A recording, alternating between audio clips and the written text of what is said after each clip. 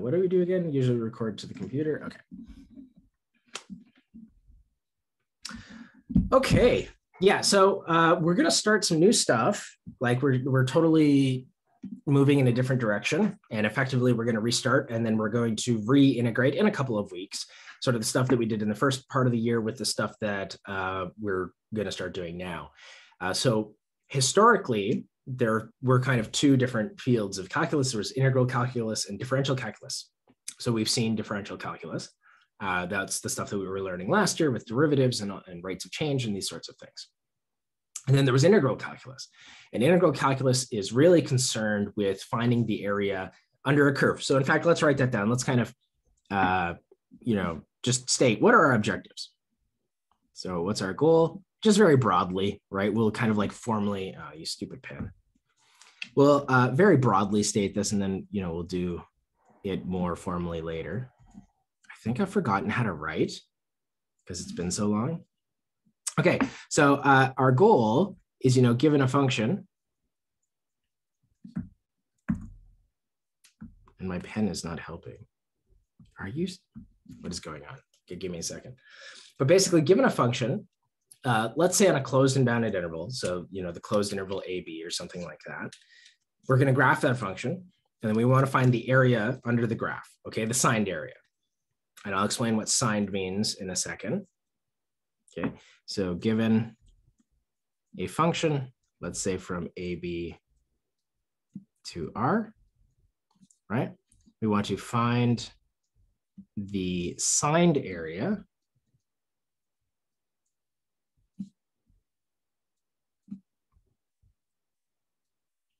beneath the graph.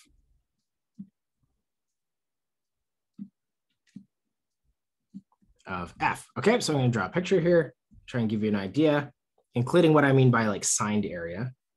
Okay, so maybe here's y equals f of x. Right, here's A here, here's B here. So our goal is, what we want to do is we want to find this area between the graph and the x-axis, okay? But it's going to be signed in the sense that any area which is above the x-axis is going to have a positive weighting. So we're going to say that this area here, no, that's red. So we're going to say that this area here, this is positive area, right? And we're going to say that area beneath the x-axis, that's negative area.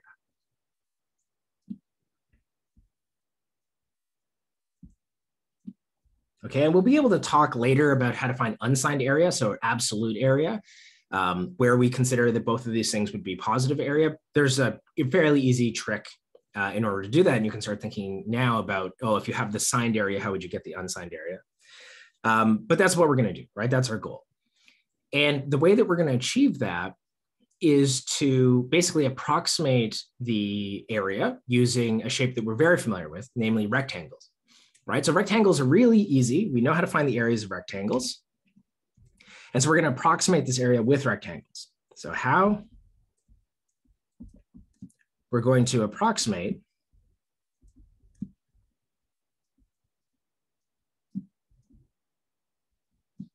the area using rectangles. And then we're going to take a limit, quote unquote.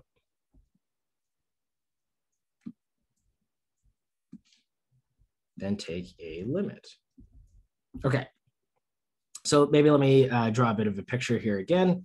I'll try and draw the same curve, roughly. So we've got something like, whoop.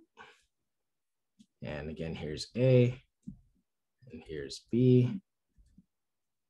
All right, and what are our, so what I'm going to do is I'm going to cut up the interval, right? So the first thing I'm going to do is take the x-axis and slice it into chunks. Just make it a little bit more manageable. And then on each of these chunks, I'm just going to try and approximate the area of the graph with a rectangle. And my approximation doesn't need to be great because I'm eventually going to take a limit. And again, I say this and go, okay, so this one's a little bit tricky because we don't know what area to take here. Let's say, just as a picture diagram, maybe there's more negative area here than positive. do something like this, right? Your picture doesn't need to be great. So it's just you're trying to get an idea. Okay, so each of these rectangles, pretty easy to find the area of a rectangle, length times width. And the idea is that if we've cut up the x-axis, well, we know what the widths are. And then in order to approximate the height, we'll probably use the function itself, right? The function will give us some idea.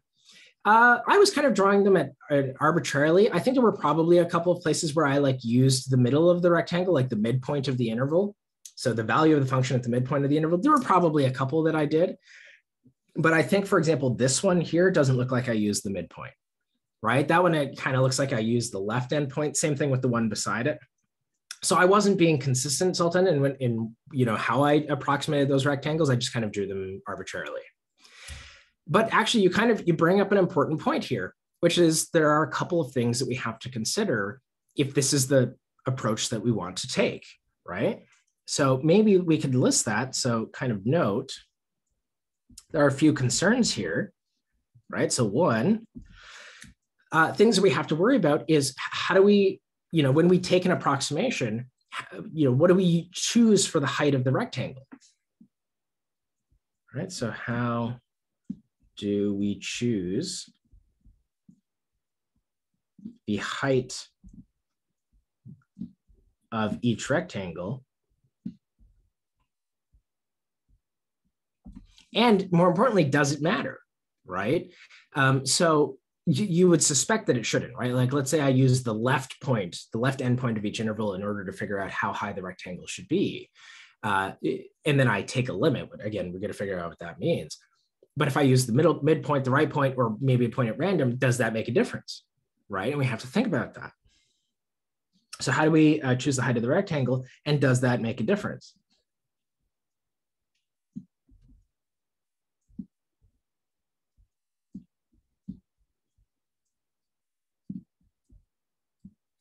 Right?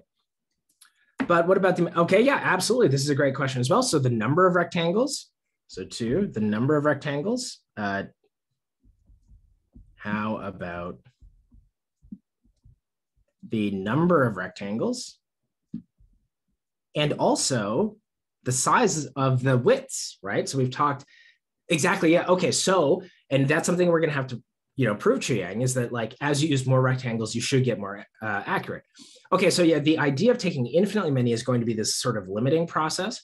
And we're basically gonna have some sort of epsilon delta thing again in order to account for the idea of we can't actually take infinitely many rectangles, but maybe we can take an arbitrary amount sort of thing, right?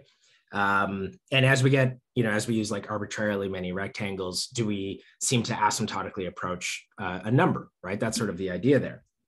So how about the number of rectangles? But then also, and here's something that really differs, especially if you've seen this sort of thing before, is there's nothing saying that the rectangles all have to be the same size. So in my picture here, I kind of drew them as though they were the same size, right? But in theory, why can't one rectangle be much fatter than another rectangle, right? And again, does that make a difference? So how about the number of rectangles or their width? Right? So ideally, what we'd like to say is that if for the area under the curve, that none of these things should matter, right? But at the end of the day, when we take a limit, it shouldn't matter how I chose to do my approximation. I should always get the same answer, right? So we want, so the area, maybe let's say it like this, the area should be independent of any choices we make. So the area should be independent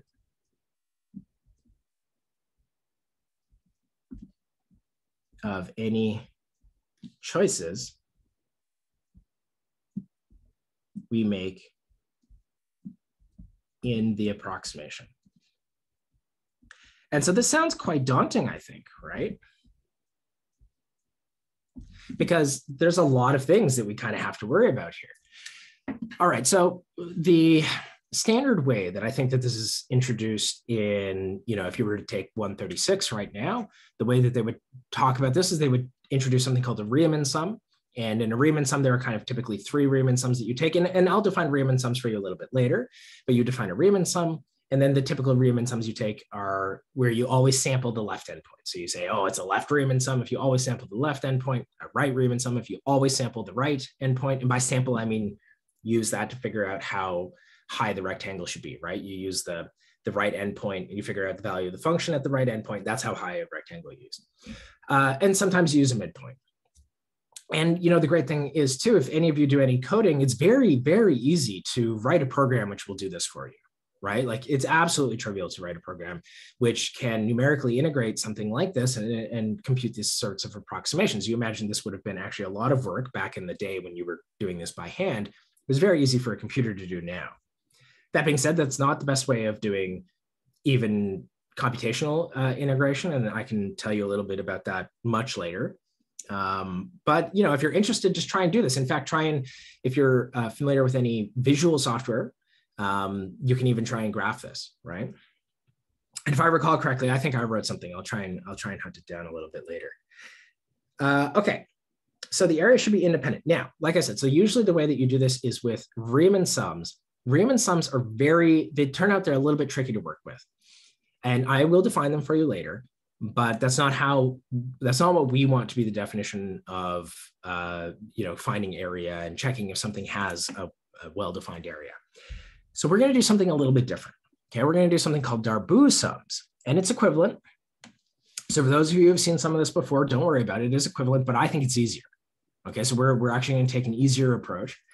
But there's a couple of things that we have to do before we get there. Okay, so what we're going to do, this is sort of our idea. This is what we're trying to do. Okay, we want to compute the area, approximate using rectangles, and our approximations, whatever our area is, has to be independent of all of our approximations. Let's start formalizing that. The first thing that we're going to formalize is how many intervals we take and how big they are, right? So that's the first thing that we're going to do. And so that leads us to this definition. So if AB is an interval,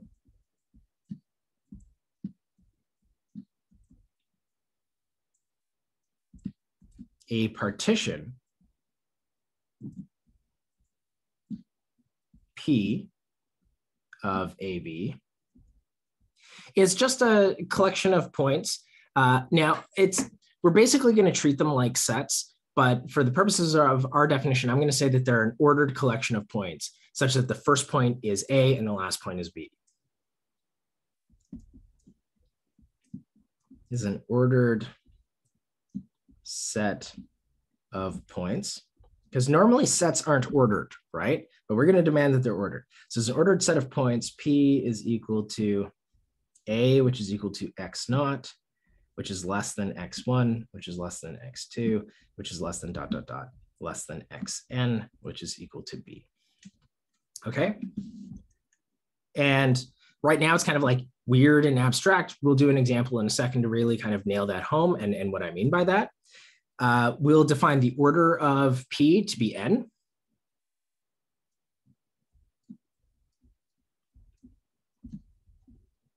I don't think I'm going to use this too often.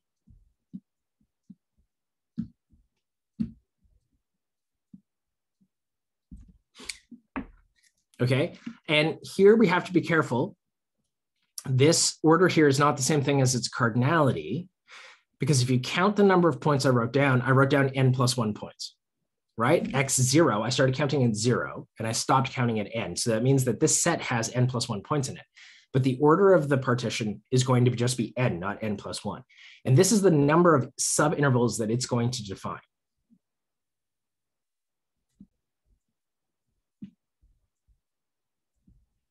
Number of subintervals.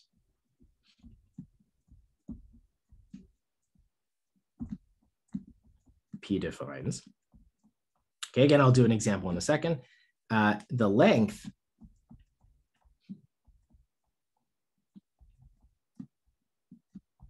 of P is, and we're not going to use this too much. This will come up more when we talk about Riemann sums, but not for Darboux sums.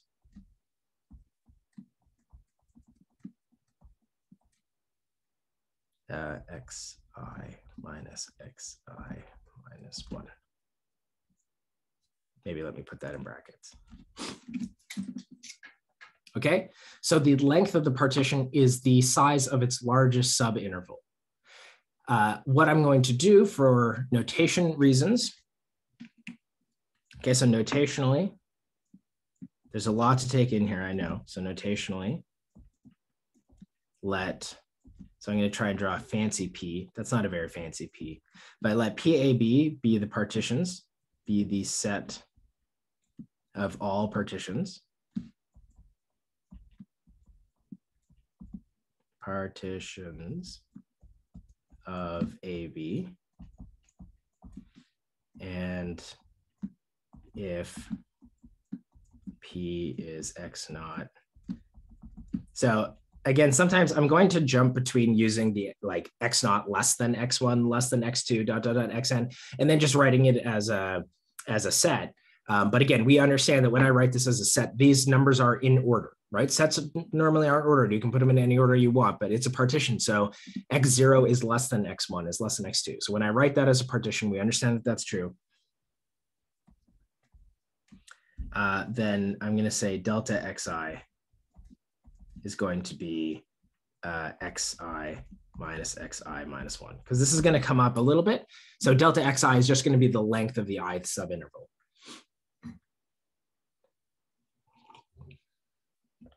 Okay.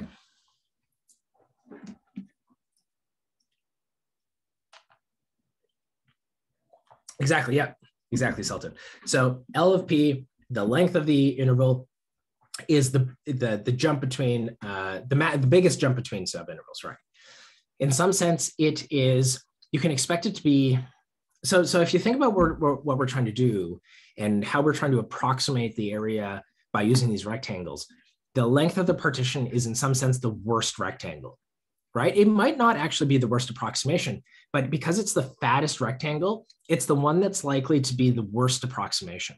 And so when we use the length, what we're doing is or when we say the length of the partition, we want to know what is the worst possible approximation, basically, right? Which rectangle is the worst? And then that way we kind of have an upper bound on how badly things are behaving. Is the sum of the dxi the lengths of P? No. So the length of P is the biggest of the dxi's, right? So let's do an example and we can see it. So we could do something like, right? Because the sum of the delta xi's would just be B minus A, right? It would be the length of the interval. So let's say the interval 0 to 10. Let's just make our numbers nice. And something like 3, what do I want? 7, 8, 10, something like this. Okay, so excuse me. So what I'm going to do is I'm going to take the interval, and you notice that all the numbers are in order. The first number is 0, the last number is 10, and what the 3, 7, and 8 are they're going to tell me where I'm making the cuts to do smaller subintervals, right? So I'm going to take, here's 0 to 10. And let me see if I can, okay, so this has got to be 5. So 1, 2, 3, 4, 5, 6, 7, 8, 9, 10. Okay, so 3 is here. And 7, 5, 6, 7 is here. 8 is here, right? Okay, so basically what we're saying is that this partition is going to take 0, 10 and cut it into these subintervals, right? Let me try to draw that a little better, like that. Okay, now, so in this case, we're going to have, what else can I draw down here? So we've got delta x1 is equal to 3, delta x2 is equal to 4, delta x3 is equal to 1, delta x4 is equal to 2. We've got that the length of the partition is going to be the maximum, right? So the length of the partition is the biggest subinterval. It's the length of the biggest subinterval. So if you want, it is the biggest of the delta x's, right? So in this case, it's delta x2. And the order of P is, again, not the number of points in P, because P has 5 points in it, but those 5 points define 4 subintervals, right? So the order of P here is equal to 4.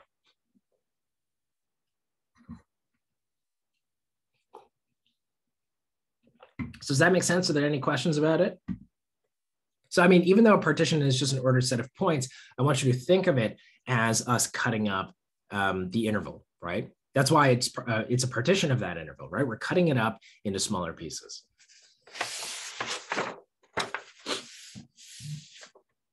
Okay, good. And again, you notice, so the length of this interval should be 10, right? It goes from 0 to 10, so it should be 10.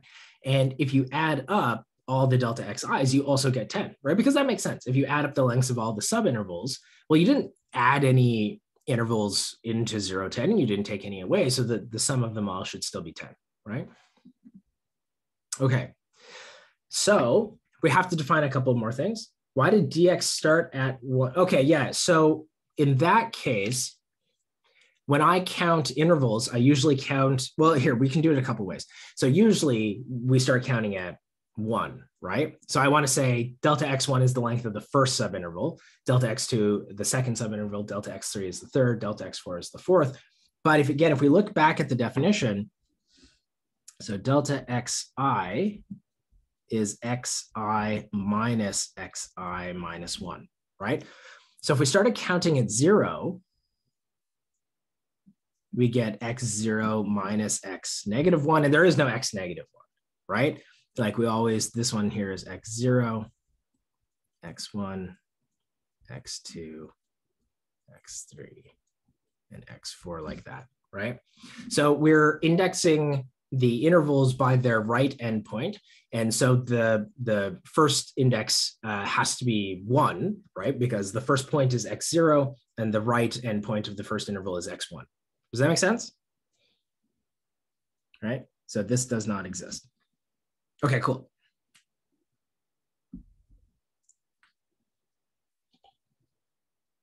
All right. So an important thing that we're going to need to talk about is refinements. So definition. So if P and Q are both partitions, let me try and draw my fancy P. We say that Q refines P, or that Q is a refinement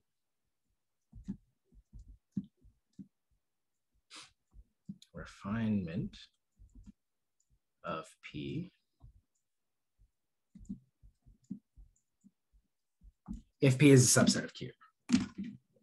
Okay, so if I give you two partitions, Q refines P if P is a subset of Q. And again, like these aren't sets because they're ordered, and normally you don't have that restriction, but we're going to use a lot of the set notation, intersection, unions, subsets, these sorts of things. And this shouldn't be crazy.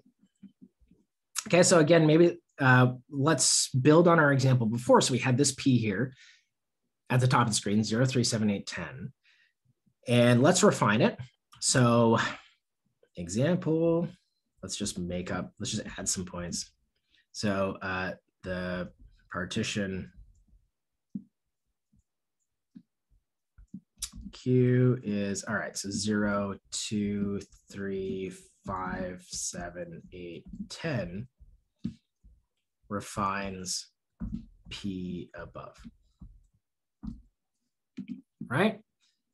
And if we draw it in, you can see why it's called a refinement. So again, I'm just going to use the picture that I've drawn up above. So here's, in yellow here, I'm going to do the partitions of Q. So these are going to be the Q. 3 to 5, 5 to 7, 7 to 8, 8 to 10. Right? So you can see they have the same endpoints in general, but generally Q has more subintervals inside of it, right? So it's a refinement. Things have gotten finer. There are more subintervals, and the subintervals are generally smaller. Now, of course, a refinement can have the same length, right? A refinement, like if I hadn't added any points between 3 and 7, the lengths of these partitions would be the same. And of course, any partition can refine itself, but generally a refinement has more subintervals in it. Exactly, exactly. That's a great way of thinking about it. Q makes P more precise in terms of the rectangles, right? And we're going to expect that as we take an approximation, refinements are going to give us better approximations. Yep, absolutely. P is a refinement of P. In terms of this definition, we will say that P is a refinement of P.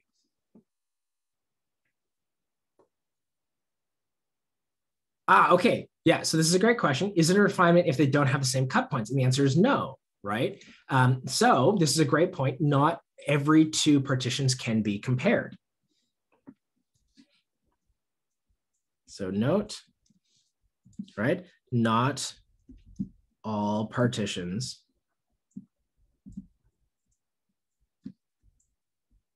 can be compared, right? So for example, if we take, what did we have above? 3, 7, 8, 9, 10. And let's do another one, P hat. Let's do an easy one. It's just 0, 5, 10, something like that. These, neither is a refinement of the other.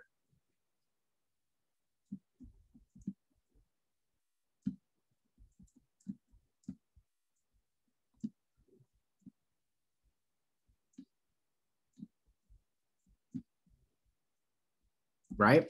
They just can't be compared because they don't have the same cut points. So Anika, this is a great thing to point out, right? To be a refinement, you do have to have the same cut points. It's just the refinement might have more cut points, right? Yeah.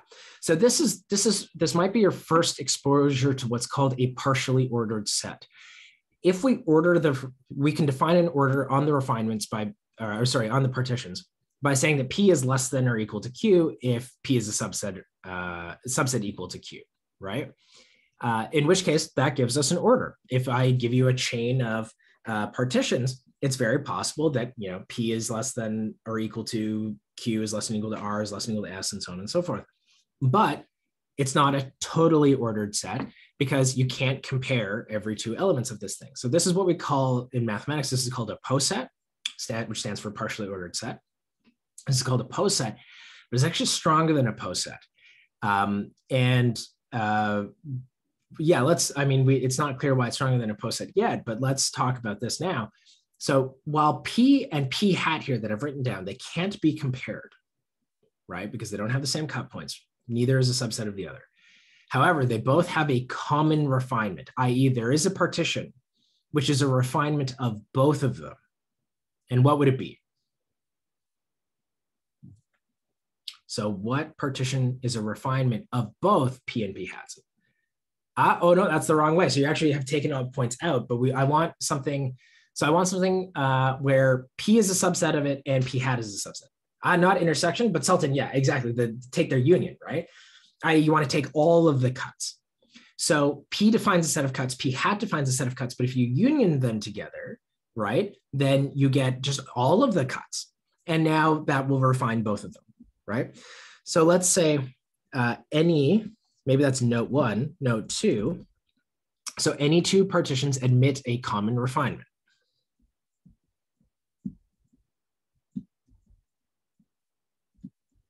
Any two partitions, P and P hat, admit a common refinement. P union P hat, right? So in this case right here, P union P hat would be what? So it'd be 0, 3, 5, 7, 8, 9, 10. I don't think 9 was in the above set. Whatever, who cares? But so there we can see this thing is, P is a subset of this and P hat is a subset of this, right? So this is a common refinement. And the way that you can kind of visualize it is, this is hard to draw a picture of, but you've kind of got, maybe you've got, a partition here and it's, this is a refinement and, maybe here's another partition and then it's almost like a kind of infinite tree.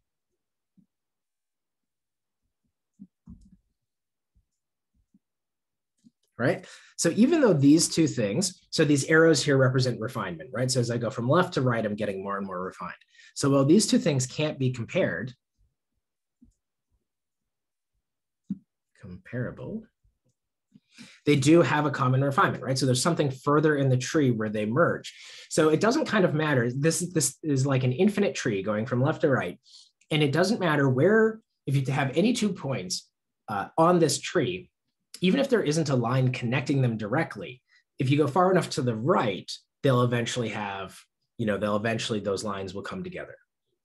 And this is important because what we're effectively going to be doing is limiting over this set. And this is a property that you need to be true in order to take limits over partially ordered sets. You need that eventually, no matter where you start, even if these two things can't be compared, eventually they come together and they are. And we're not going to talk about doing limits in this sense. This is something if you go on and you do higher level math and more like especially abstract algebra and topology, this is the sort of thing that you talk about there. This is what's called being a directed system. So a directed system is a partially ordered set in which for any 2 elements, they both, there's an element which is further up the line that is greater than or equal to both of the elements, right? In our case, we would say both of these partitions have a common refinement, but that's the notion of a directed set. And when you have a directed set, you can take limits on directed sets. Okay, so that's, again, we're not going to use that language here, but that's what's going on behind the scenes. Okay. Okay, sweet. So we have some refinements. And now I'm going to define for you a sum. So any questions so far? Because we're about to actually start doing math. Because so far it's in the sense that like it's just been definitions and examples, right? We haven't had to prove anything. Very quickly here, I'm going to give us a definition. We're going to have to start proving things about it. All right, so I just want to make sure everyone's okay, everyone understands what's going on before we really start getting our hands dirty. Not too bad? Okay. Can we compare the length of P? Sure. So, I mean, here, so the length of P here is the biggest subinterval. So this one's going to be 4. The length of P here is going to be 5. The length here is going to be what? It looks like 3.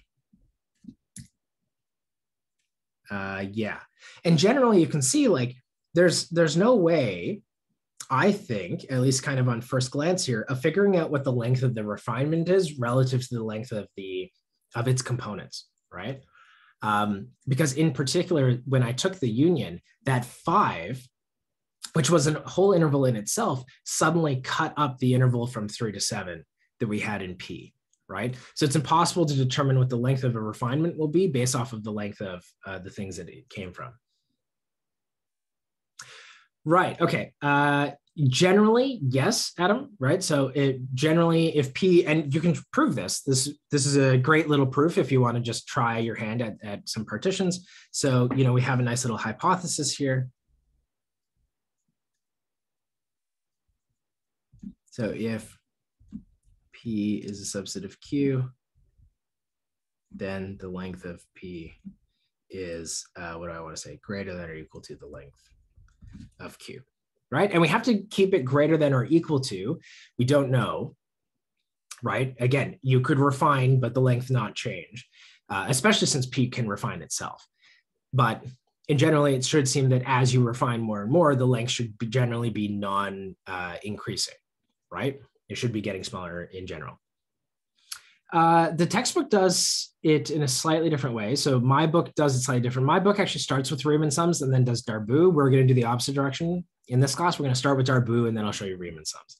I think it's just a little bit easier. So in my book, what I end up having to do is I talk about Riemann sums, then Darboux sums, I prove their equivalent, and then that way I can use whichever tool is most convenient to prove theorems. For our purposes in this class, it's easier if we just kind of choose a definition, prove as much as we can from it, and then be like, oh, hey, by the way, there are a bunch of other ways you can do this as well, right? So a lot of this stuff is present in the book, but the particular presentation is going to be a little bit different. Okay.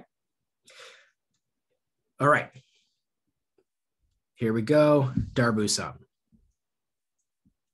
So definition. So we're going to say let F from AB to R be bounded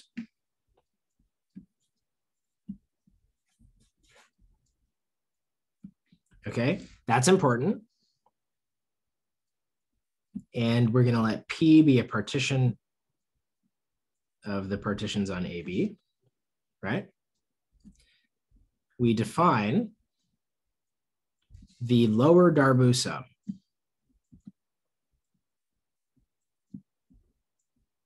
So Darboux was a French fellow, so it's spelled like that. Oh, I should, let me write out what P is. You can just put this anywhere, but I just want to make it clear that we're calling the partition points x0, x1 through xn. Okay, and in particular, then the order of P is n. So this is LFP is the sum from I equals 1 to n of the infimum of f of x, as x is in xi minus 1 xi times delta xi.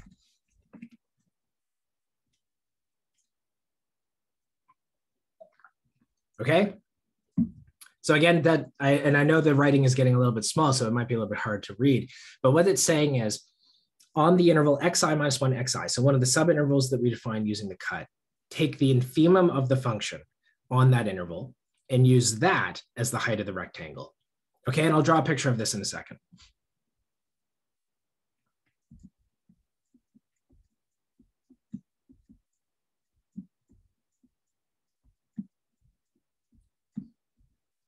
Okay, in the upper Darboux sum, exactly the same thing, but change the inf to a sup.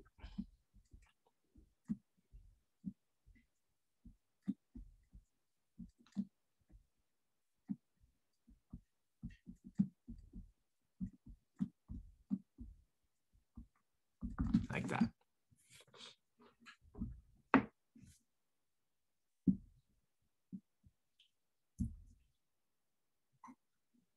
Okay, so these are approximating rectangles. Let me draw something for you. Let's see.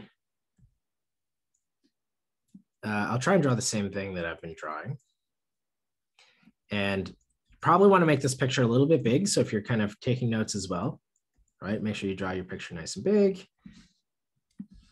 I don't want to take too many partitions here just because it's a little bit, the picture kind of becomes hard to draw. Let's just do 4 subintervals like this. Okay, and again, you just got to get close, right? Don't worry about replicating my picture exactly if you're taking notes. And then what we're going to do here, let's do the first interval really carefully so that you can get the hang of it.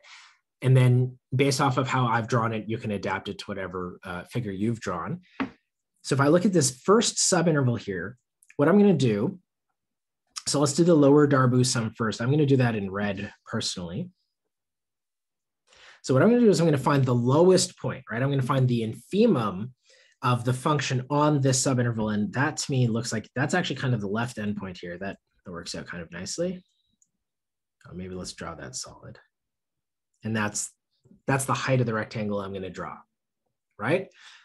Then I'm going to go to the second interval, right? And in fact, let me kind of draw these up here so you can see what I'm looking at, because maybe you're not visualizing it the same as I am. So I'm looking at the function between my dotted red lines, and I want to say, what is the infimum of the function here? Now the function is actually continuous, so I can choose the minimum. That's the same thing. What is the minimum value of the function here? Oh, that it kind of looks to be this right endpoint. So I'm going to draw that rectangle in. Right? Okay, this now here, right? I'm looking at the function on this interval. The minimum, again, now appears to be the right endpoint of this interval. It's not always going to be the left or right endpoint. It just kind of worked out that way. And then the minimum here looks to be about this height. Okay. So that is this red or pink or whatever this is.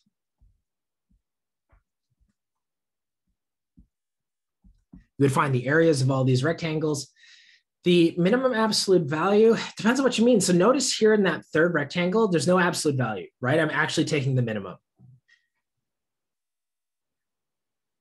And in like, it depends what you mean, because the minimum of the absolute value in that third interval would be 0.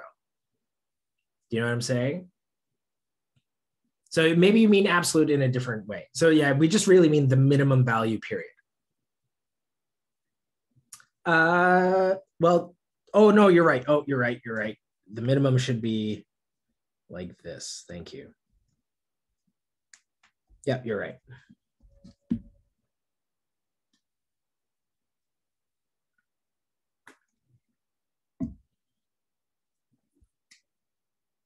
Okay.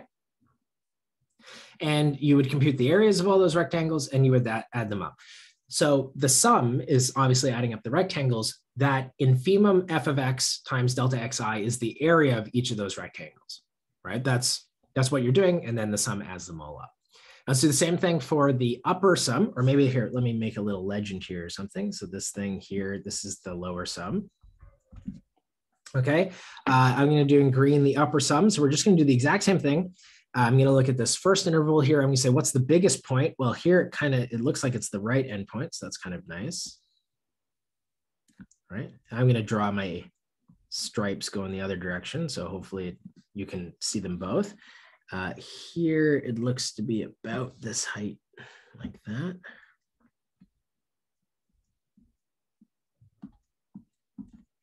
Here, I think it's this height.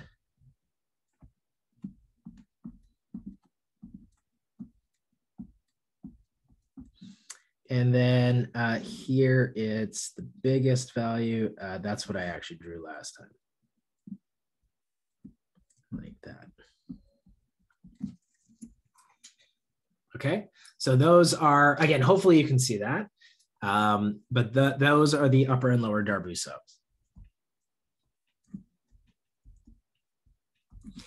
And you can see immediately one of the nice things it does is it says we don't have to worry about which height we're going to choose. I mean, you might still worry about if I chose an actual point, does it make a difference? Do I get a different answer than if I use the upper and lower Darboux sums? But the great thing about this is that there's no choice in terms of the point that you're going to choose, right? You always just choose the supremum and the infimum, and those are the heights that you use for the rectangles. So we've kind of thrown away, when we were writing those notes, we said the first thing we have to worry about is how high do I choose the rectangles? Well, there's no choice involved in that anymore. The lower and upper Darboux sums make that choice very easy. There is no choice. Always take the inf in the soup, right? If we were doing Riemann sums instead of Darboux sums, we would still have to worry about that. That's why we're not doing Riemann sums. Darboux sums make our life a little bit easier like that. Okay, so are there any questions about this?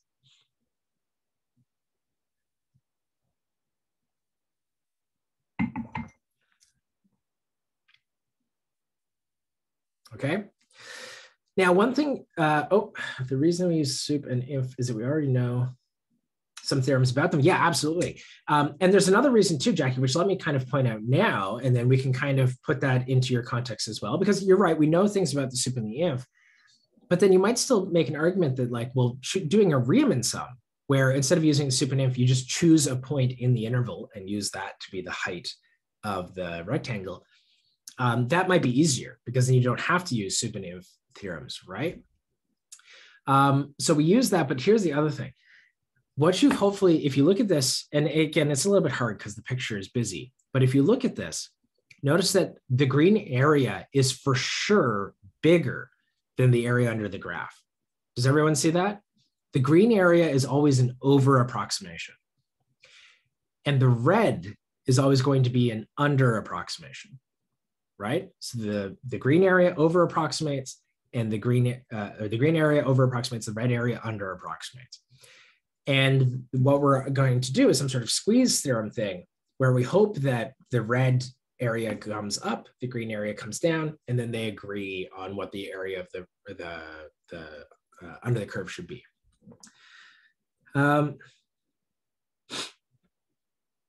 So will we try to prove they're equal and therefore the heights aren't important? Right, so you can see generally they're not going to be equal, but I don't think that's exactly what you were asking. Yeah, basically what we're going to do is we're going to take the supremum of the lower bounds. Well, okay, yeah, but we can't take infinite many rectangles, right? Partitions can only have finite many points inside of them. So basically what we're going to do is we're going to take the supremum of the lower sums and the infimum of the upper sums. And if those two numbers are equal, that's going to be the area of the rectangle. If they're not equal, then we just say that the function is not integrable. And that's the word that we'll use. But yeah, it's not that they're going to be equal. It's that in their limit, which is what you mean, I think, by the infinite one, yeah, then they're going to be equal in the limit. That's the right idea, right? One always over approximates, one always under approximates. Do they sandwich together in the middle as we limit? If they do, the function is integrable, and that number in the middle is the answer. Okay, cool. Yeah. Does each rectangle have the same width? No, they don't have to.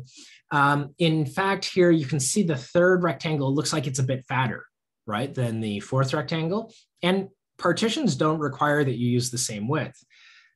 But the definition of integrability that we're going to use is going to be very nice in that it allows you to choose which partition you want to use. And if you're doing that, you should maybe take an equal width interval because they're the nicest things to use, right?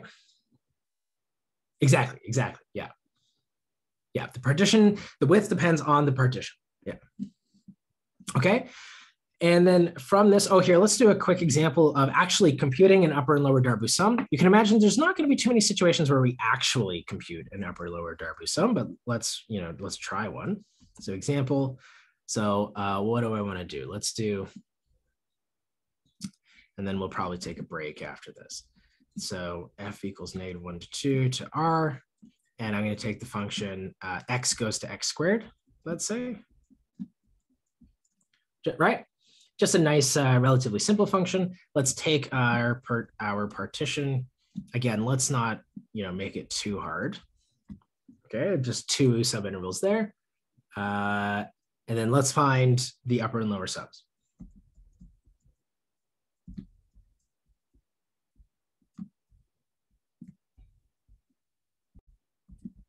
Okay. And, there is still value in drawing pictures here. I don't think that this problem is, hard enough that we really need a picture, but it doesn't hurt. And some of this stuff will, it will help if you do have a picture, right? And then 2, and then 1, 2, 3, 4. Let me just try and draw my parabola here. So it looks something like, this is going to be a terrible drawing. I already know it. Okay, there's my parabola. Okay, and again, you can almost just based off of the picture, see what the answer is going to be. So if we draw let's do the lower sum first. So the lower sum on this first interval is what? What is the height on the interval -1 to 1? What is the height of the lower sum? So it's, or what is the infimum, I guess is what I'm asking. What's the infimum of the function here?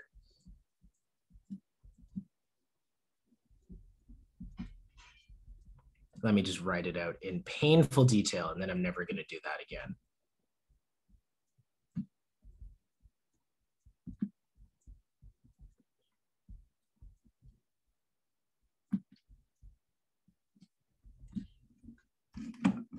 Okay. 0. Yeah, it's absolutely 0. And just for completeness, what's delta x1 while I'm here? What is the width of this rectangle? 2, exactly. So it's going to be 0 times 2, but obviously we don't care about the 0 portion, right? And then I'm going to add to that. Okay, so what is the infimum of the function on the interval 1, 2?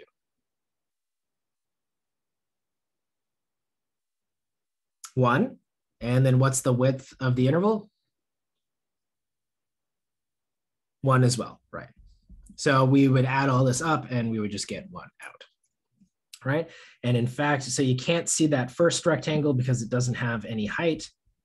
So that's what the lower sum looks like, right? It's basically just that single rectangle. Again, there is kind of like a 0 height rectangle over here, but it's not really doing anything, right? It's not contributing.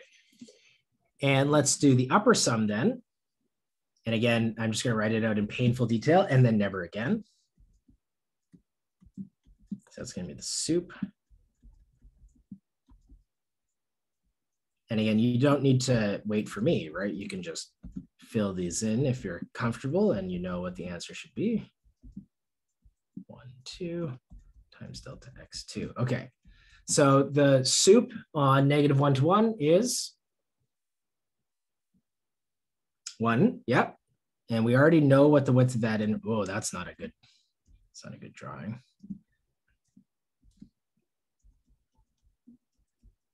All right, so that's going to be 1 times 2, right? Because we already know that that's the width of the interval. What's the sup of, oh yeah, see, my stupid drawing does not look very good because these should actually line up, right? They have the same height. Okay, and now the sup on 1 to 2. It's 4, right? And then we times that by 1. So the sup here looks, oh, how am I on red? Looks like this one, like that. All right, so plus 4 times 1. And so here we get 6. Okay, does that make sense?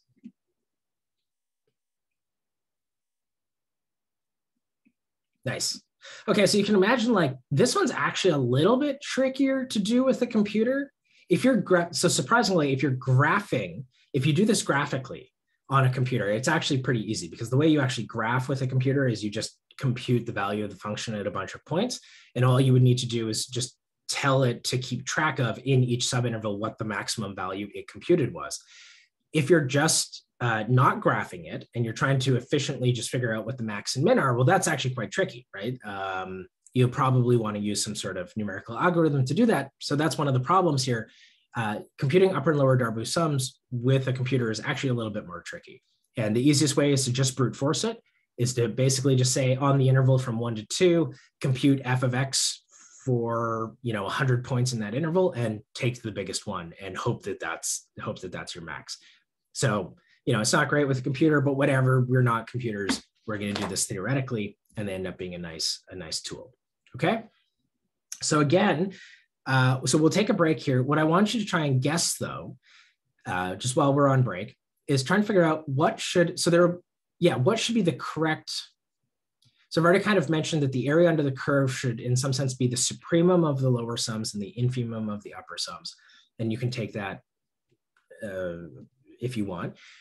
But some functions don't have a meaningful notion of area under the curve, right? For example, the Dirichlet function, the characteristic function of the rationals, the function that is 0 at the irrationals and 1 at the rational numbers, that function doesn't really have a meaningful notion of area under the curve.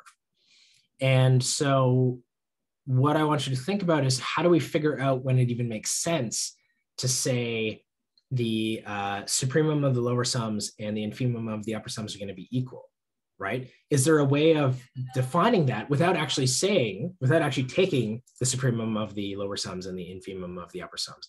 And that's going to be our notion of integrability. So see if you can figure out a way that doesn't actually require you knowing what that number is. Okay, and that's the definition of integrability. And we'll see if you can come up with that. Okay, so let's take 10 minutes here. It's basically 10:05 by my watch, so we come back at 10:15. We'll carry on and I'll give you the definition of integrability. Okay, and if you have any questions, don't hesitate to ask them in the chat and I'll answer them because I'm going to go refill my coffee, but I'm around. Okay, so I'll see you all in a little bit, in 10 minutes.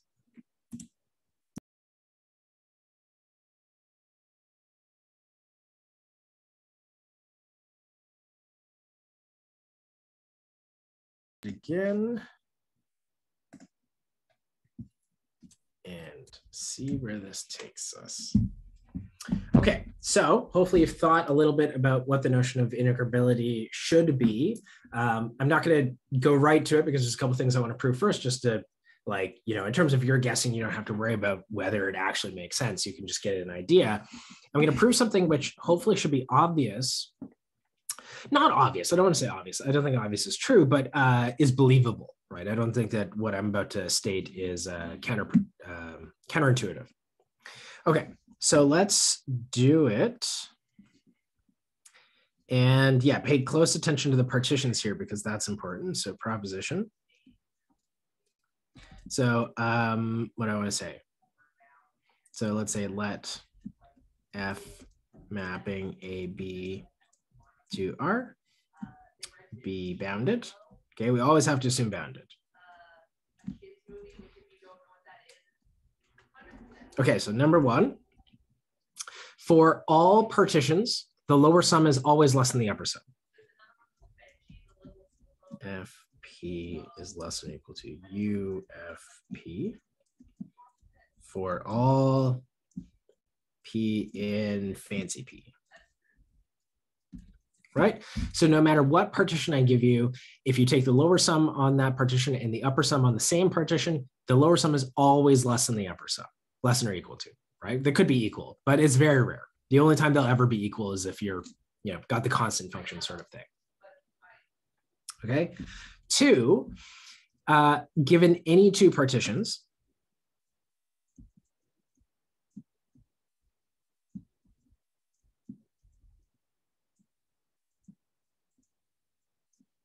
P and Q, we'll have that LFP is less than or equal to LFQ is less than or equal to UFQ, which is less than or equal to UFP. Okay, and so let's kind of point out these inequalities here. I think that this is worth doing right now. This one is trivial, right? So this one is just part 1. I didn't use Roman numerals, so let's just do it like that. So that's part 1, right? It says LFQ is always less than UFQ. Oh yeah, you're right. Yeah, I do actually want refinements. Thank you. Given any two partitions P and Q, where P is a subset of Q. Thank you. And yeah, so what this says, very good catch. This says that refinements cause the lower sum to increase.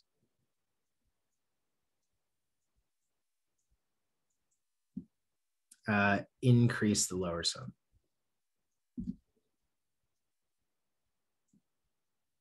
Right? And then the other side is that refinements decrease the upper sum.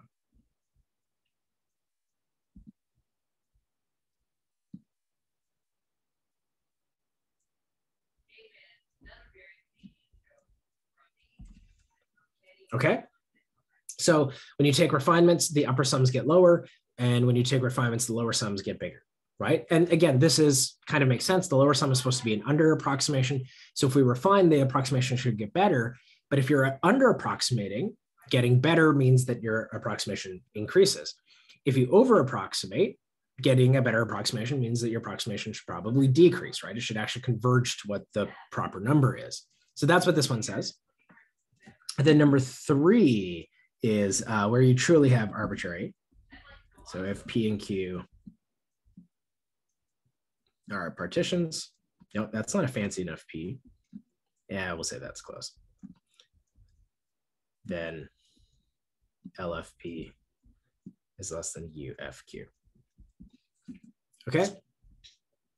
So for this one, it says, yeah, it doesn't matter what partitions you take, whether they're refinements of each other or not, the lower sums are always less than the upper sums, right? So you could have, a hyper refined upper sum partition and a, really coarse lower sum partition, and it makes no difference. The upper sum will always be less or always be bigger than the lower sum, right? So even as the upper sums come down, it doesn't matter how far down you make them go, they will never jump beneath any lower sum, right? The worst lower sum will still be, or even the biggest upper sum will always be less than the lowest upper sum, right? They can't pass each other at all. Okay, so the proof of 1 and 3 aren't too bad. The proof of 2 is a little bit long. It is, but it's really just a consequence of 2. But you can, if you want, think about it as a wider version. Alternatively, 2 is, again, it's telling you a little bit more than that. 2 is, again, telling you about how refinements behave, right? That refinements cause the lower sum to increase and the upper sum to decrease. That's really what we want to take from 2. But you can think of 3 as just kind of like a wider generalization of that. But 3 doesn't necessarily tell us the same information that 2 does. So in some sense, it is also different. But we're going to use 2 to prove 3. And that proof is very, very simple. 2 is the only one here that's actually really nasty. And it really depends on how much work you want to do. I think I could easily convince you that 2 is correct, but if you all want the super rigorous proof, I'll do it. So let's prove 1 first, and then you can vote on whether or not you want me to do the super rigorous proof or not. So one, I'm going to write down, this is trivial.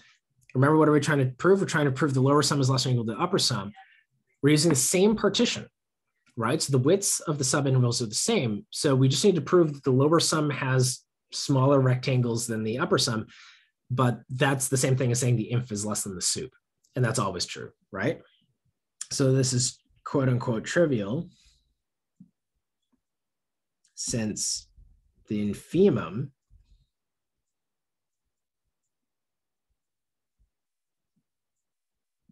is always less than or equal to the supremum on the same interval, right?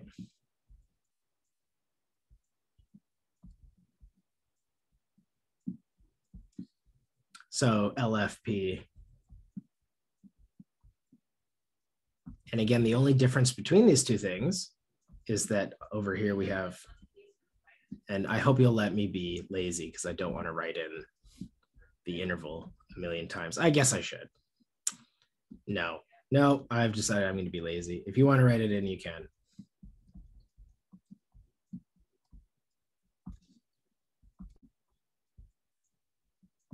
Right?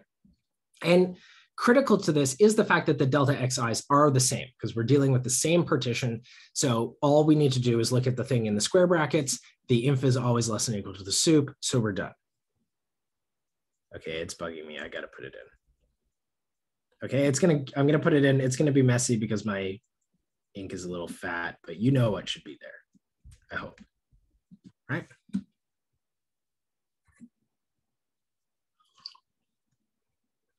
All right, now with 2, I should be able to convince you very, very easily that it's true.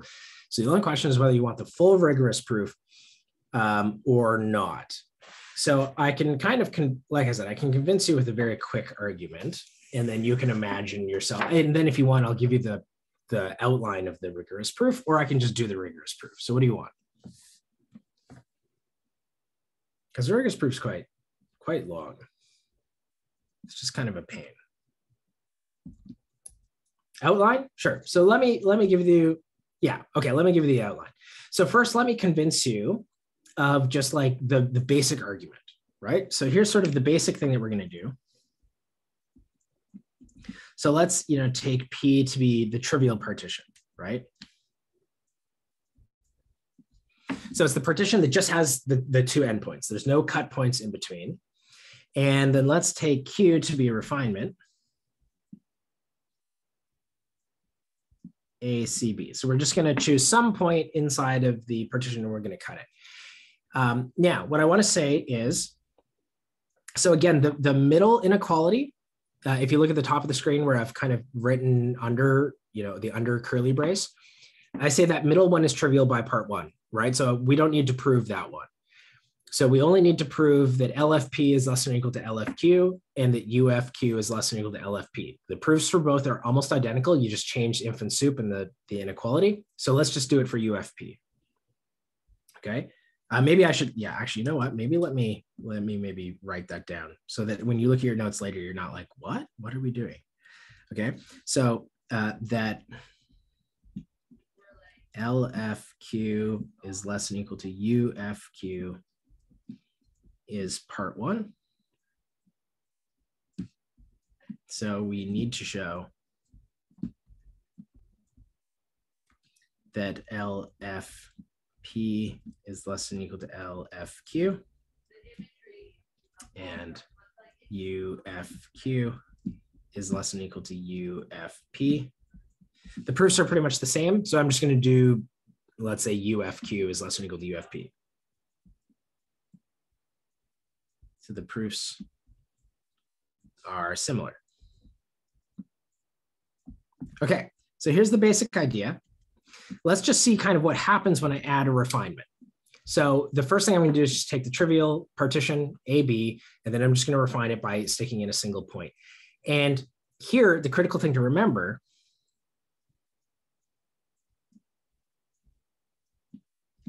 if A is a subset of B, then the sup of A is less than or equal to the sup of B, right? So when you take a supremum over a bigger set, you generally will get bigger things right?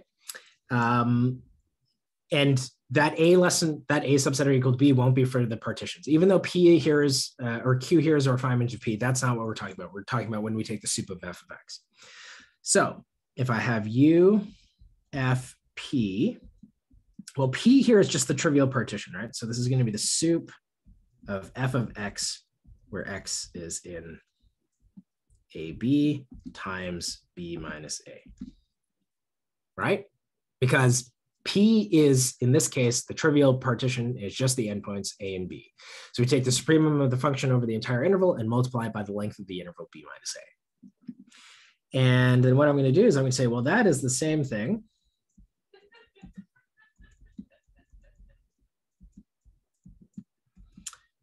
times, which do I want to do here? So C minus A plus the sup of f of x. X in AB times B minus C, right? So all I really did there is basically add and subtract C from the to the B minus A portion and then distributed it out. So again, you can collect together. So I didn't change the sup portion at all on the right-hand side of the equal sign. All I did was add and subtract a C term to the B minus A, so to the length of the interval. And now I am going to use the fact that the supremum over the entire interval is going to be greater than or equal to the supremum over each of its subintervals.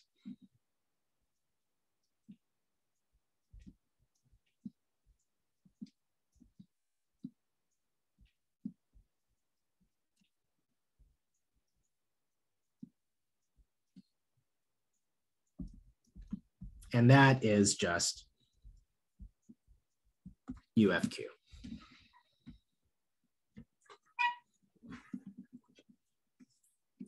Right? So I've proven it in this very special case, and that's basically just the idea, is that as I cut up, the supremums will get smaller, right? Because I'm taking the supremum over smaller subintervals. And because I'm taking the supremum over smaller subintervals, but the total length, right, the sum length of all of the intervals doesn't change, the whole, the upper sum itself is going to get smaller overall. So does that make sense? Does everyone understand what happened there? Like, you know, we can even just draw a picture if it helps. You know, maybe here's the function. No, let's make it very clear. Maximum, right? So in the first case, what do? In the first case, we take just the biggest, you know, we take the sup of the whole function, and that's our rectangle. Then if I add a cut somewhere, let's say I add the cut here, well, then the next time I compute the upper sum,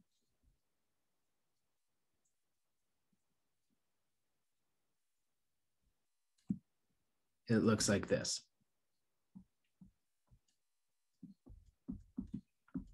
Right? So sure, one of those rectangles does have the same height, but the other rectangle actually is going to be smaller because now that I'm taking the supremum over a smaller set, generally the sup's going to get smaller, right? So the red rectangles are smaller than the one big green rectangle. And the reason for that is just we're taking sups over smaller sets. So does that make sense? Like that argument as to why this works? Everyone's okay with that? Okay. All right. So here's the outline of how you do the super rigorous one. This is a good exercise to try and do. Number one, by induction,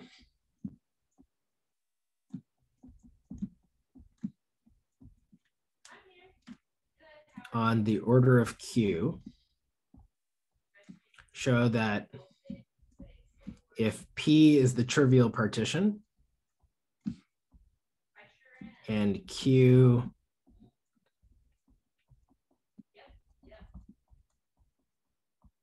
is a refinement, then UFQ is less than UFP.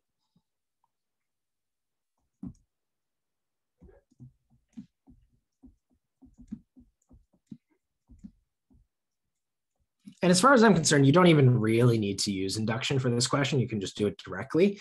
And basically the only difference between, or maybe I should say this is the outline here, just so we clearly label it. The only difference that you're going to make is that you have to make sure that there are n sums. So instead of breaking it into, in the proof that I did above, instead of taking it from UFP and then splitting it into two sums, you're going to break it into n sums, right? And that's it.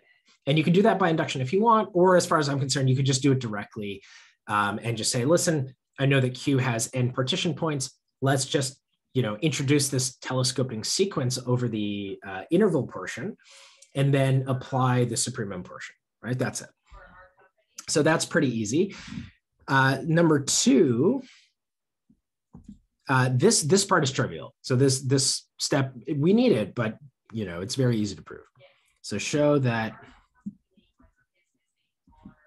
if P is a partition of AC and Q is a partition of CB, then P union Q is a partition of AB,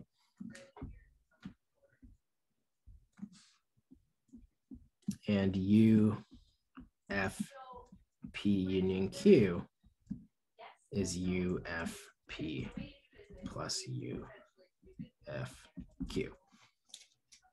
Okay, there's nothing to do there. Literally just write out the definition of what each of those things is, and you'll see that it works out. So what we're saying is, and pay close attention to the intervals here, right? We're saying if P partitions the interval AC, and then Q partitions the interval from C to B, then smushing those two things together, taking their union, isn't a refinement of either of them because they're not both partitions of the same interval. But what I'm saying is partition one interval, partition the interval right beside it. If you smush those together, it is a partition of the whole interval. And moreover, the upper sum on the whole thing is the sum of the upper sums, right? Does that make sense? Is everyone okay with that? I can draw a picture if it helps, if that doesn't make sense, but let me know.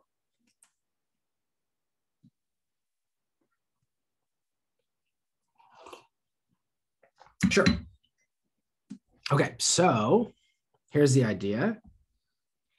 So you've got the interval A here, you've got the interval C, and then you've got the point B, and you've got some sort of function, whatever. Looks like this. Okay, so you've got a partition P, right? So P is the green partition, and then red is the partition Q. So hopefully you can see just kind of by inspection, if you take all the green and red points together, maybe let me point out that C is both red and green, right? So if you combine the red and green things, you get a partition for the whole interval AB, right? So that's the first thing. Why do we want to show two? You'll see it when I tell you what step 3 is. So does everyone agree with that, first of all, right? Like that if you take all the green points and all the red points, that actually does form a whole partition of all of the interval AB. Yeah? That's good. Okay, now let's draw the upper sum on P. All right, so the upper sum on P looks something like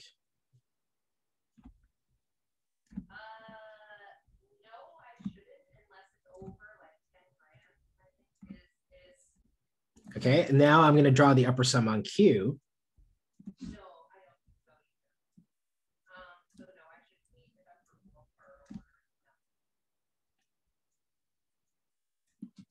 Okay, and again, there's kind of this divide here, right? Where this is on the left-hand side is the upper sum of P and the right-hand side is the upper sum of Q. But what I want you to think about is if I took the union of the green and the red points, and I said, now take an upper sum over their union, what would it look like? Well, it looks just exactly like this, right? Because in fact, the only point where the partitions of P and Q touch is C, but they, when you do the upper sums over each part, C is the right endpoint of the P partitions and is the left endpoint of the Q partitions. They don't really interact with each other. So when you take the upper sum over their union, it really is just the upper sum of the left-hand side plus the upper sum of the right-hand side. So does that make sense? Do we see like geometrically, visually why this proof is true? And then you basically just have to write down the math that corresponds to this picture.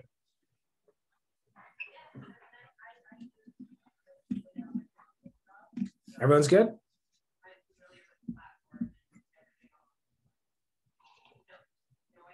No problem. Okay, cool. So now that you have that, and like I said, that was not too hard to prove. It maybe looks a little bit scarier than it is, but when you start writing it down, I think it's not too bad. So step 3 is to do the following. So let now P and Q be arbitrary, right? Because before P was the trivial partition. And what I want you to do is the following. So define Qi to be Q intersect Xi minus 1 Xi. So that Qi is a partition, or so define Qi is a partition of Xi minus 1 Xi, and a refinement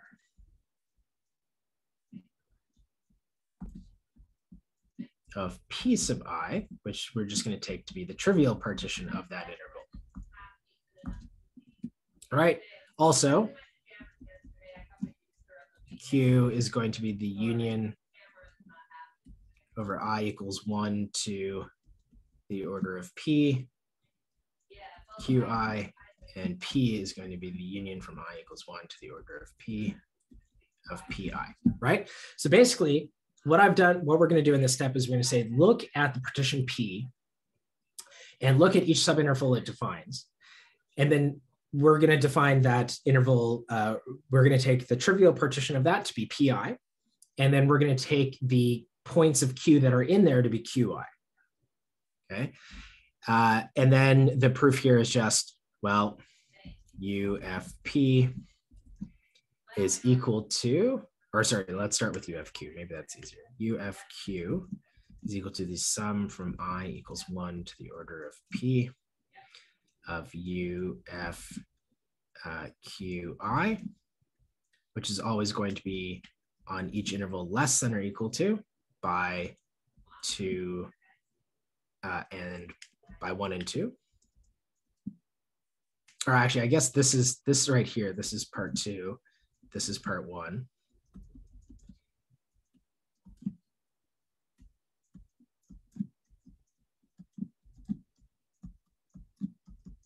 And this is part 2 again. And you're done.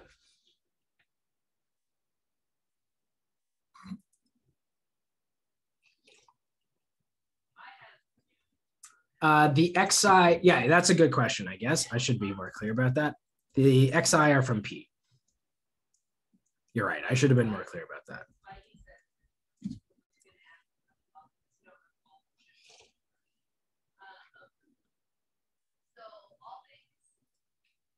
Okay, so again, kind of in terms of what we're doing here. So let me draw the P's in green. So this is X0. It's like X1. It's like X2. Here's X4. And now the green thing is a the red Q is going to be a refinement. So maybe that's the P's. So the Q's are going to look something like this.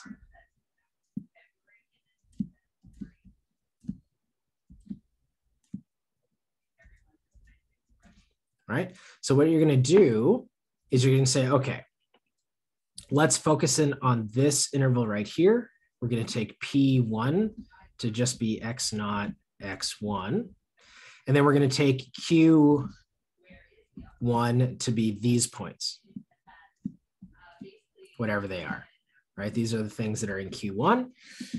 Now we are in the case of step 1, right? Where we have a refinement of the trivial partition. And so that tells us that on this subinterval, UFP1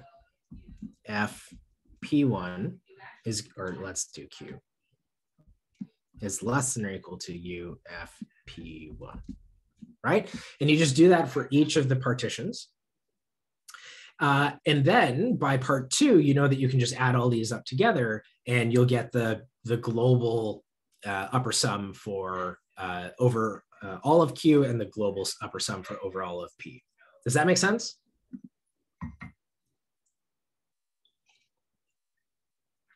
Okay. So you're basically just breaking it down. Because again, here's kind of the problem is like, well, how do you deal? The rough idea, the basic outline is that as you take the supremum over smaller sets, the supremum gets smaller. But if you want to rigorously like write all of this out, how do you do that? Because you don't know how Q refines P. Does it just add a single cut point? Does it add 2 cut points? Does it add 50 cut points? So you just argue if you have a trivial partition, it doesn't matter how you refine it, that will be, the refinement will decrease in size. And then when you actually do the arbitrary partitions, just sort of inductively do it for each subinterval defined by P and take the trivial partition there. So this is, in my opinion, probably the easiest way to do this, but it does involve a little bit of work to formalize the language, okay? But you can see here, step 3 is actually not even an outline. Step 3 is literally the proof of step 3. Step 2 is a little bit of work. It shouldn't be terribly long. It's probably like 3 or 4 lines. It's not too bad. And step 1, again, should be 2 or 3 lines. So altogether, it's not a crazy amount. But I think if you see maybe the full rigorous proof, you kind of get, again, you lose the forest for the trees. And it's maybe just easier to see and compartmentalize each portion and believe that, yeah, you could probably reconstruct each portion if you needed to. Okay, so that's the idea behind the fully rigorous proof. Okay, and then finally, so that is actually only the proof of number 2 here. So we still have to prove number 3. I maybe should have called these something different because now I'm confusing it with the outline. So maybe let me change these just to like Roman numerals, just so that we don't confuse it with the outline. Okay, so now this is this here is 1. You don't have to do this if you think you can keep it straight. Right, I just didn't want to confuse these numbers in the outline with the numbers in the other part. And that's right, exactly. And this whole, yeah, that's only the upper sum, but the lower sum is pretty much the exact same, right?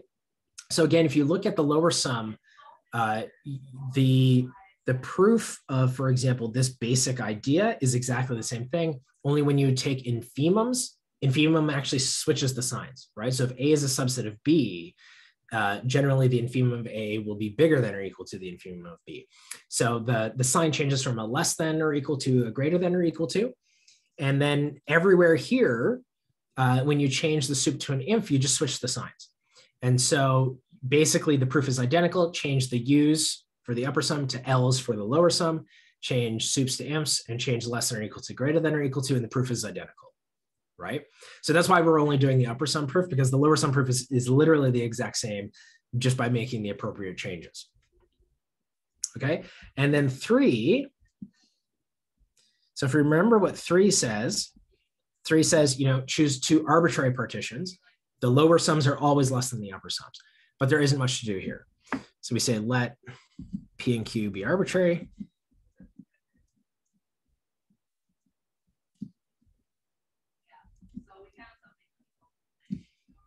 And P union Q be their refinement.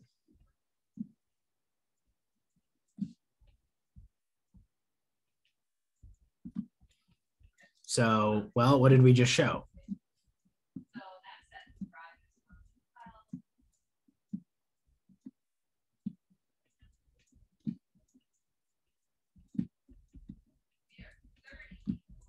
Right, and oops, sorry, UFQ. And if you ignore everything in the middle, that's exactly what we wanted to prove.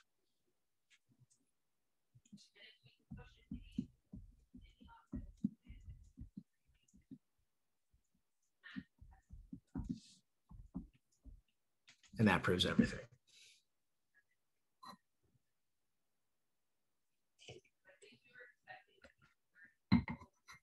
Right? So that's a cool little trick. This idea of taking common refinements, you remember back when we were doing limits and epsilon delta limits, and we'd say like, take the minimum of delta 1 and delta 2. That's basically what refinements is going to do for us. We wanted kind of both things to be true simultaneously when we were doing limits. So we'd say, oh, look, there's a delta 1, which makes this epsilon work. There's a delta 2, which makes this epsilon work. Let delta be the minimum of delta 1 and delta 2. That's basically what a common refinement is going to be for us here, right? You know that the partition P works for this thing. You know the partition Q works for this thing. Take their union to get this new partition, which refines both of the previous things. And refinements are generally going to make things better, not worse. So just like, you know, when we're doing epsilon deltas, you could always take a smaller delta, right? If you found a delta that works, a smaller delta is even better. So here, same sort of thing. We've got a partition P, which works, partition Q, which works. Refining partitions make things better, not worse. So the common refinement is basically going to be the same thing as taking the minimum of our two deltas to guarantee that both things are true simultaneously. Okay? So are there any questions about that proof? You might need to run through it on your own. I think one of the things that you're going to see here as part of these Riemann or integration proofs are kind of, they're usually longer than epsilon delta proofs from like differential calculus, but they're in some sense easier. It's just that there's more machinery that you have to play with. So the proofs are longer, but in some sense easier. And I would, again, encourage you to go back and look at this proof in a couple of days and see if you can do it yourself, right? And importantly, don't look at the proof that we did in class, but make sure that you can reconstruct this on your own, because these are fairly basic things, but until you get used to them, right, they might seem foreign. And this is a great exercise to actually get used to it. Okay, well, so this says, again, to us that when we take refinements, lower sums get bigger and upper sums get smaller. And basically what we want to be able to argue is that something has a well-defined area under the curve if these two things eventually go and match up to each other, sort of like a squeeze theorem sort of thing, right? The upper sums, we take better and better refinements of our partitions. The lower sums start coming down, the lower sums start coming up, and eventually they should hit each other. And if they hit each other, that's sort of like the best that you can do, because we know that the upper sums are always bigger than the lower sums. So if eventually they can kind of like asymptotically touch each other, then that has to be the area, right? The upper sum's always also an over approximation, the lower sum's always an under approximation. If those two ever touch, that is the area under the curve, right? But here's kind of the important point. Finding the area under a curve is brutally, brutally hard, right? That's the entire point of developing the theory of integral calculus. You can find the area of a rectangle, sure. A triangle, yeah, probably. But the moment things start to have curves in them, even like circles are hard. Basically, I think it was Archimedes who discovered the formula for the area of a circle. Dude pretty much used integration in order to do that, right? If you look at his original proof, he was effectively doing an integral. So the moment you don't have straight lines, things, and you can't reduce things to rectangles and triangles, the moment you have curves, things become really, really hard.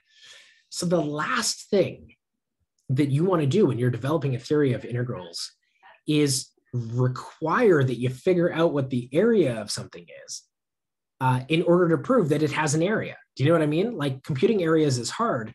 We'd really prefer not to have to compute an area in order to figure it out.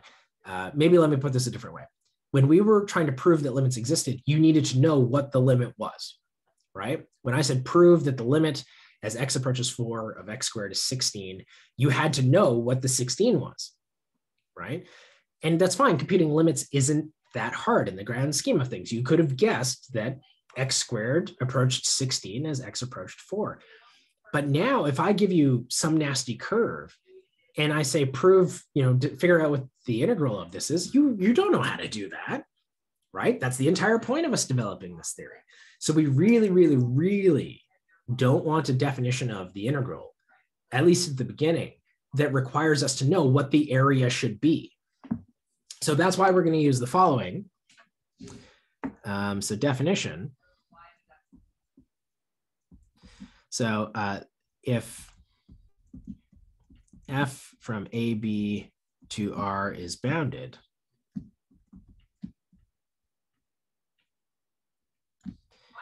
how do I want to say this? we say that f is integrable, that f is integrable if for every epsilon greater than 0, there exists a partition P, and this is a beautiful, beautiful definition for this reason, such that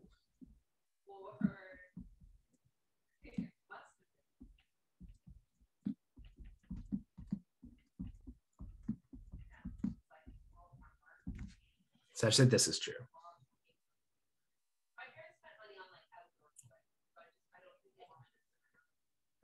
Okay. And we're going to add a little bit more to this definition, but I want you to think right now about what this is saying. This says, because again, we always know that the upper sums are bigger than the lower sums, right? But it says that I can get them to be arbitrarily close together, right? In my head, I kind of have the following picture, right? Here's kind of my number line, only I've drawn it vertically. Well, delta is now, it's kind of hidden in the partition, right? The partition is kind of, right? Normally it'd be for every epsilon, there exists a delta. The delta is kind of there, but it's the partition is now the delta. And if you do Riemann sums, there's explicitly a delta. A delta actually does show up. And it's that the length of the partition has to be less than delta. But the delta is hidden in the partition, right? That's the idea of where it is. So it's effectively the same definition. It's just the delta is kind of hidden. So we know, again, the idea is, you've got this number. This is secretly the area. We don't know what it is, but we know secretly, we hope it exists. And the upper sums are above it. They're always upper approximations, right? And the lower sums are always under approximations. And again, we want to argue that they have to come together. Well, how can I say that they come together without knowing what they approach? Well, one thing that I can say is that I can always find a partition which makes these two things get arbitrarily close together. Do you know what I mean? Like if there are two people on either sides of the glass, but both of them can touch it, how do you say that? Well, without kind of like talking about the glass? Well, you say, look, I can make them get as close to the glass as possible. They can get as close to each other as possible, right? There's still a glass pane there keeping these two people separated. But if you can get them to stand as close together as you want, then you can basically make them touch, right? That's the idea. So does that make sense? Does everyone see why this definition is the same thing as saying that these two things come together? Is everyone okay with that? Okay. Okay. So in this case, so we're going to add to this definition. So in this case, i.e. in the case where you're integrable, there is a unique number called the integral of f.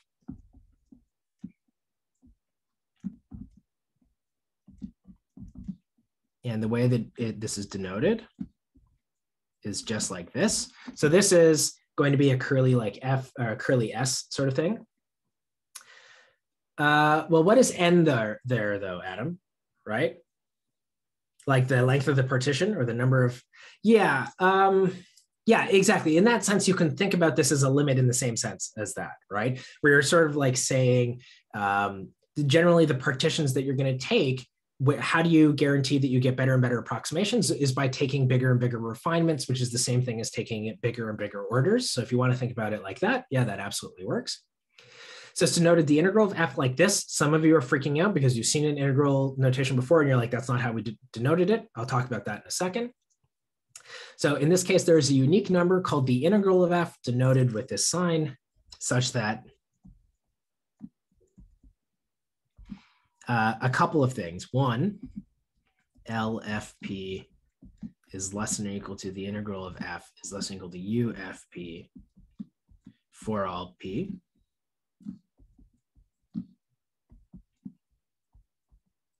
And two, it turns out, if you want to compute this explicitly, that the integral of f is the supremum over all partitions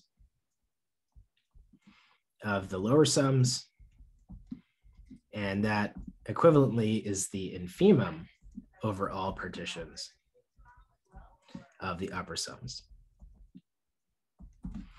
Which, if you think about it, is like, oh man, that's getting a little complicated, because the lower sums are defined using infimums, and we're taking the supremum over all the things that have infimums, and we're taking the supremum over all possible partitions. So we're taking sups of infs, and on the right-hand side, we're taking infs of sups, and it all seems very, very complicated.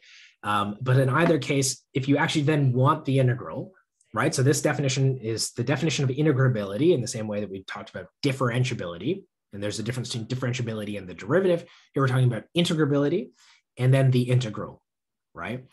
And the definition of integrability does not require knowing what the integral is, but if you can, if you're interested in it, this is how you'd actually find it. So you can either find the unique number, which is always between the lower and upper sums, all of them, or you can take the supremum of the lower sums and the infimum of the upper sums. Okay, now in practice, this is not a good way to compute integrals, right? So from a theoretical viewpoint, we're going to talk about what integration is. We're not going to compute integrals because this is not how you want to do it. I'll do an example of how you would compute an integral this way, and you'll see, yeah, this is a nightmare. And then eventually we'll get to something called the fundamental theorem of calculus, which will tell us how a much better way of computing integrals. Okay, let me talk a little bit about notation here, because again, some of you are probably upset with notation. Okay, so first of all, does 2 imply 1? Yeah, they're the same thing. Yeah, in the case of integrability, 2 and 1 are the same thing. Yeah. So I'm going to prove this next time just because I don't have time to do it, but I will prove the implications that there does exist this unique number which does this. For notation, note a couple things. One, the integral of f is totally unambiguous.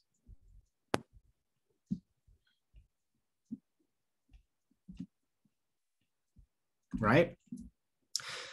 You know what the domain of the function is. You know what the function is. If you write this down, you know what the integral is.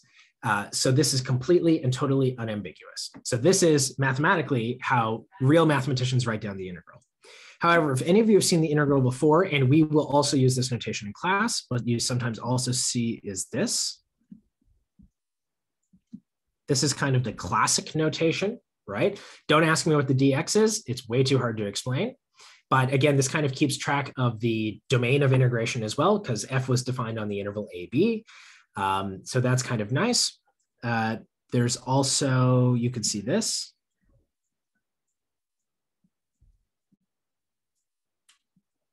You could see this. Okay, and technically these are different, but for us right now, they're not. So later we're going to see that these two and this are actually, they mean different things, but right now they actually mean the same thing. So these are other notations that some people sometimes use. What we absolutely cannot do, this is not the same, is we cannot write this. Okay, this means something else.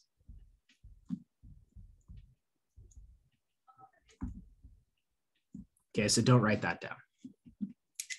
And you might be upset. You might be like, yeah, no, I should be able to write that down. Why is it that I can put the f of x dx when I include the domain of integration, but our original notation didn't include the x dx or the domain of integration? Why can't I take this half measure? Just convention. It means something else. Okay, so these 4 things that are written on the left are all equivalent. They all mean the same thing for us right now. If you write these down, there's no issue. The thing on the right is something else. Don't write it down. Exactly. It's an indefinite integral. We need to talk about what that means, but it's going to be a little bit of time before we get there, right? But those 4 things all mean the same thing, and so you can use them interchangeably. When you talk to your 136 friends, if you write down the first thing, just the integral of f, they're going to freak out. If you go on the internet and write that down, most people have not taken any real mathematics in their life, and so they're going to freak out. If you talk to an engineer or a physicist, they're going to freak out. But this is what mathematicians do. This is a real math class. This is the correct notation. So just as a heads up, people are going to fight you over this. You can just say, listen, I've taken a real math class. You haven't, go away. But just as a heads up, this is the correct notation. Okay. Because remember, functions have domains. None of those other people, the physicists, the MAT156 students, the engineers, don't believe that's true, right? They get asked all sorts of stupid questions all the time. Here's the function, find its domain. What? That doesn't make any sense. Functions come with domains attached already, right? So you don't have to specify a domain. It's built into the definition of a function. So that's why they would freak out there, because they don't understand functions have domains as part of their data, right? So that's kind of why they're freaking out. Okay, so everyone, that's going to take care of it for us today. You should be able to, if you want to, find some nice like little applets online that will kind of draw upper and lower sums for you if you want. It shouldn't be hard to do. Just throw it into Google. I do have one, but we're out of time here. So like, I'll show it to you next time or something. Maybe remind me though, if I don't bring it up, I'll do it first thing next time. So if I don't start with it, be like, hey, so you said you were going to do this. And yeah, that takes care of us for today. So think about that. If you want as well, try and prove some very simple things are integrable, and maybe even try and find their integrals. Constant function, maybe the function f of x equals x, that's a good one to try as well. If the domain of f is R, does the ambiguous, okay, so notably, in our definition, you cannot integrate a function whose domain is R, right? The definition at the top of the screen here requires that the domain be a closed and bounded interval AB, so that's not allowed. All right, a function cannot have domain R. That's a different thing that we have to talk about, and it's complicated. We will talk about it eventually, but it has to be a closed and bounded domain. Can you not take an integral of an unbounded function? Strictly speaking, no.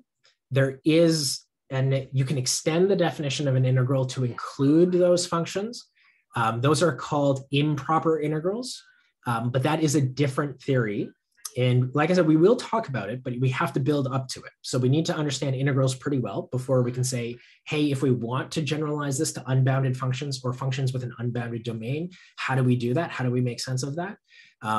But no, strictly speaking, if you want to integrate a function, it has to be bounded, and the domain itself also has to be bounded. There's a sense in which we can say that even an unbounded function might have a finite area under its curve. There is a way that we can do that, and I'll show you. Right, like we don't have to guess. In a couple of weeks, I'll show you all how to do that. So we integrate a function on an interval does not exist. Like there's only integration on its domain. Strictly speaking, yes. I mean, again, even we will kind of abuse notation a little bit and say, hey, look, I've got a function. Here's its domain. But what happens if I integrate it on a smaller domain? Or we might take a look at a function which is defined on all of the real numbers and just say, hey, listen, I understand that this function is not integrable on the entire real line, but it is integrable on any closed and bounded domain that I choose. And you'll see it when we get to it, you'll see it. So we will abuse that notation just like the engineers and the physicists and the 136 students do. But strictly speaking, you have to be really careful, really technical, and always make sure that your function is just defined on a closed and bounded domain. Yeah. Again, like some people do change domains of the functions or extend the domains of the functions. And strictly speaking, you can do that, and it's technical, and it requires a little bit of work. And then most of the time you just forget about it and not worry about it. But yeah, we'll talk about that, like when we talk about additivity of domain and things like that. Okay, everyone? All right, so there's a lot that happened here. Take some time to try and synthesize and like I said, get a grasp on it. Again, really good exercise right now would be try and prove the constant function is integrable and find its integral. Try and prove the function f of x equals x is integrable on whatever domain you want. It doesn't matter. And find its integral. It's obviously just a triangle, but nonetheless, see if you can do it from this definition, right? Don't use just the area of a triangle. Try and prove that you get the right area. And those will be really good exercises. And we'll see when we come back on Thursday. I will do f of x equals x for you. And then you can see how I did it. And it'll be nice to see if any of you came up with something different. Okay. All right. So I'll see you all on Thursday. Yeah. Have a good couple days, and I'll see you then.